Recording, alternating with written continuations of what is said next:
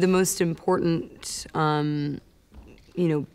aspect of my job, as an actor that's been carrying this character through not only Avengers, but from Cap and then also starting in Iron Man, is to keep a sort of steady kind of consistency with the character's arc, I think, and have the character's evolution be one that is sort of cohesive, and you kind of want to feel like the character is growing, as opposed to just staying the same, making decisions based on the person that we know her to be from the films that we've seen her in, and the time we've spent with her on screen.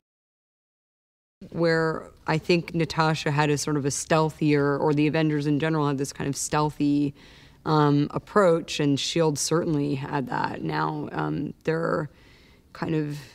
we're being judged in a different way. Everybody is watching us, and so it's just a different playing field. I was also so thrilled with the casting of James Spader as Ultron, and I really, I think it's so fitting because Ultron is everywhere and everything, and has these, almost Shakespearean soliloquies at times that are, very theatrical, and I think in most actors' hands would probably be, totally over the top and, and impossible to juggle or make any sense out of. You really have to own the phrasing and, and also because this character is really psychotic, and you have to be able to kind of own the many faces of Ultron.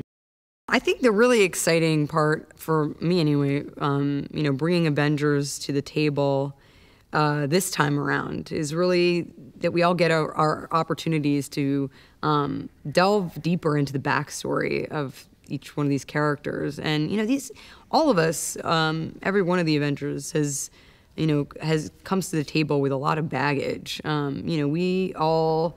none of us really chose this job. It's kind of the job chose us. And, that kind of reluctance to wear the superhero hat makes for very interesting backstories. And,